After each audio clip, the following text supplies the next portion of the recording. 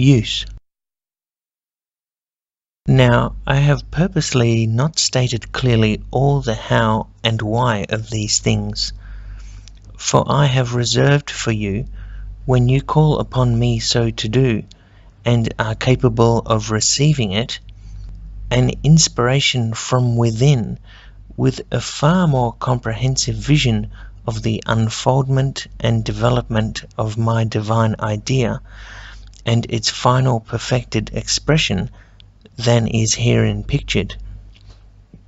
If I were here to tell the real meaning of my many manifestations, before you were consciously capable of experiencing its truth, you would neither believe my words, nor could you comprehend their inner application and use. Therefore, as I begin to awaken in you a realization that I am within, and more cause your human consciousness to become an impersonal channel through which I can express, will I gradually reveal to you the reality of my idea, dissipating one by one the illusions of the ages which have hidden me from you, enabling me thereby to manifest through you my heavenly attributes on earth in all their humanly divine perfection. I have herein given you but a glimpse of my reality, but just to the extent that that which has been revealed becomes clear, will more be opened up unto you from within, and far more wonderful than this now seems to you. For my idea within, when it finally and completely shines through its mantle of flesh,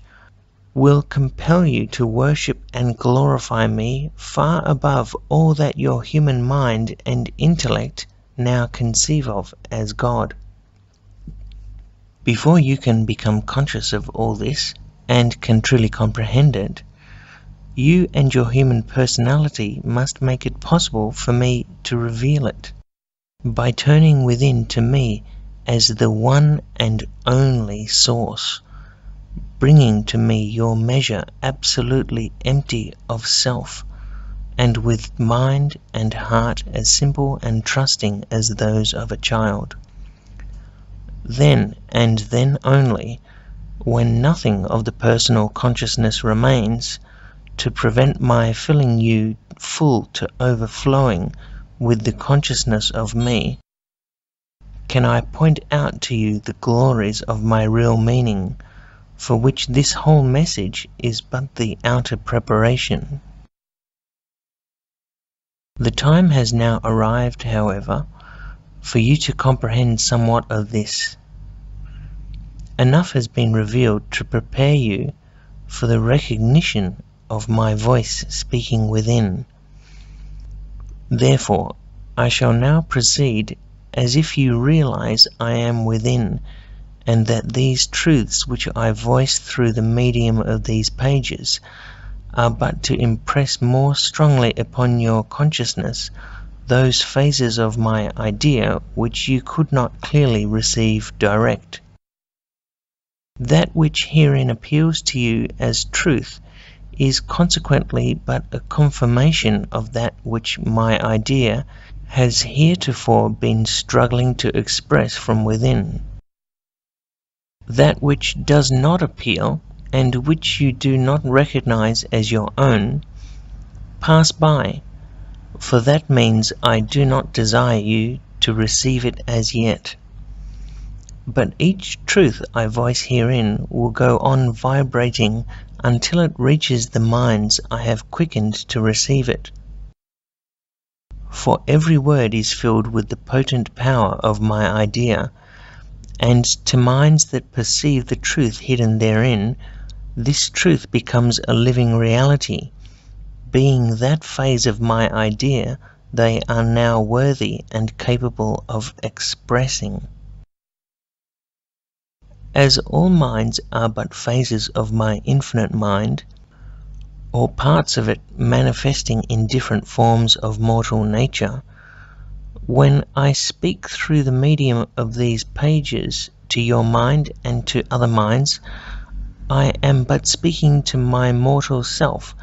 thinking with my infinite mind, pushing forth my idea into earthly expression.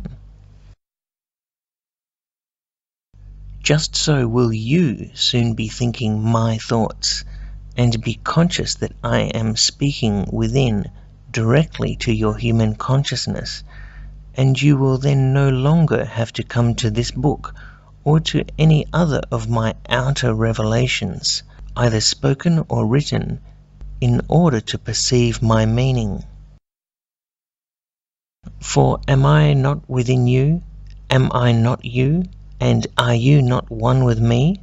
who live in and express through the consciousness of all minds, knowing all things? All that remains for you to do is to enter into the all-consciousness of my mind and abide there with me, even as I abide within my idea in your mind. Then all things shall be yours, as they now are mine, being but the outer expression of my idea, and existing only by reason of the consciousness I gave them when I thought them into being. It is all a matter of consciousness of your conscious thinking. You are separated from me only because you think you are. Your mind is but a focal point of my mind. If you but knew it, what you call your consciousness is my consciousness. You cannot even think, much less breathe or exist without my consciousness being in you. Can you not see it? Well, then, think, believe you are I, that we are not separated, that we could not possibly be separated, for we are one, I within you, and you within me. Think this is so, determinedly image it as so, and verily the moment you are conscious of this, that moment are you with me in heaven. You are what you believe you are. Not one thing in your life is real or has any value to you, only as your thinking and believing has made it such. Therefore, think no more you are separated from me, and abide with me in the impersonal realm, where all power, all wisdom, and all love, the threefold nature of my idea, but await expression through you. Now I have spoken much of this, and have apparently said the same thing more than once, but in different words. I have done this purposely, presenting my meaning in different lights, that you might finally be brought to comprehend my divine impersonality, which is in reality your impersonality. Yes, I have repeated and will continue to repeat many truths, and you may think it tedious and unnecessary, but if you will read carefully, you will find that each time I repeat a truth, I always add something in what has already been said, and that each time a stronger and more lasting impression is made upon your mind. This done, my purpose has been accomplished, and you will soon come into a soul realization of that truth. If you receive not such impression, and still think such repetition a useless waste of words and time, know that your intellect only is reading, and that my real meaning has altogether escaped you. You, however, who do comprehend, will love every word, and will read and reread many times, and consequently will receive all the wondrous pearls of wisdom I have held in reserve for you. This book and its message will be to you hereafter merely a fount of inspiration, or a door through which you will be enabled to enter into the impersonal estate, and to hold sweet communion with me, your Father in heaven, when I will teach you all things you desire to know. I have been picturing the impersonal estate from many viewpoints, in order that it may become so familiar that you can unerringly distinguish it from all inferior states, and may learn to dwell consciously in it at will. When you can consciously dwell in it so that my words, when and wherever spoken, can always find lodgment and understanding in your mind, then will I permit you to use certain faculties I have been awakening in you. These faculties will enable you more and more clearly to see the reality of things, not only the beautiful and lovely qualities in the personalities of those about you, but their weaknesses, faults, and shortcomings as well. But the reason you are enabled to see these faults and shortcomings is not that you may criticize or judge your brother, but that I may arouse in you a definite resolve to overcome such faults and shortcomings in your own personality. For, mark you, you would take no note of them in others were they not still in yourself, for I within then would not need to call them to your attention. As all things are for use, and use only, let us study the use you have hitherto made of other faculties, gifts, and powers I have given you. You must realize by this time I have allowed you all things. All you have or are, be it of good or evil, of blessing or suffering, of success or failure, of riches or lack, I have allowed you or attracted to you. Why? For use. In awakening you to a recognition and acknowledgement of me as the giver of all that is good. Yes, all things you receive have their use. If you are not conscious of such use, it is only because you cannot yet acknowledge me as the giver. You could not honestly acknowledge me as such until you knew I am the giver. Your personality, in fact, had become so engrossed in trying to get rid of or to exchange many of the things I had given you for other things you thought were better, that of course you could not even dream, much less acknowledge me, your own self, as the giver. Possibly you do now acknowledge me as the giver, as the inner essence and creator of all things in your world and in your life, even of your present attitude toward these things. Both are my doing, for they are but the outer phases of the process I am using in the expression of my idea of your inner perfection, which perfection, being my perfection, is gradually unfolding from within you. As you more and more realize this, will the true meaning and use of the things,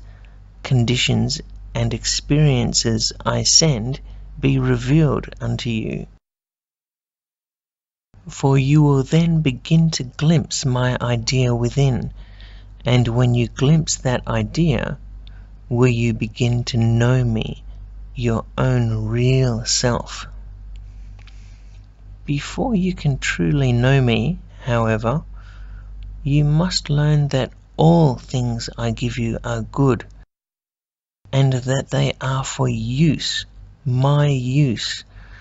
and that you personally have no interest in or actual right to them,